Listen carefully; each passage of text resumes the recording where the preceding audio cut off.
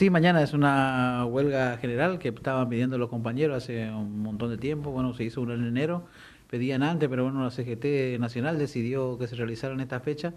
Están adheridos todos los sectores sociales, de trabajadores, de la política también. Acá estamos adheridos a CTA de los trabajadores, ATE, la verdad que la CGT y todos los sindicatos que componen el CGT, somos más de 86 gremios que nos adherimos al paro para el día de mañana.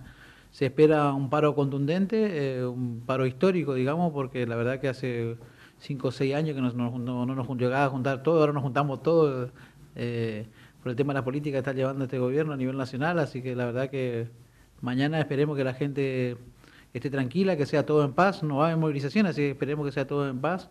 Esperemos que la gente, los empresarios no le estén apretando a los compañeros, como ya se está viendo, que el Estado no esté apretando a los compañeros sindicalistas, como ya se está viendo, que le van a descontar el día que están diciendo, que eso a la gente yo creo que no le va a impedir realizar la protesta.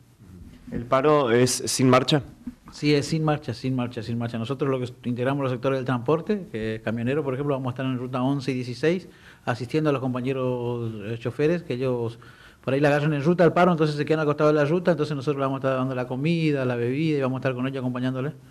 No va a haber bancos, no hay transporte de colectivos, estaciones de servicio solo se va a atender a ambulancia y policía, caudales como manejamos nosotros no va a haber, carga de combustible tampoco va a haber, no va a haber, lo único que se va a ver son los oxígenos para los hospitales, medicamentos, las guardias mínimas en algunos sectores y en otros sectores van a estar paro pero van a asistir al trabajo. Bancos, sí, de por sí ni un banco va a haber también porque ellos están en peligro también con el tema de la privatización del Banco Nación, así que la verdad que todo lo que vos te imagines que sea el trabajador no se va a mover mañana.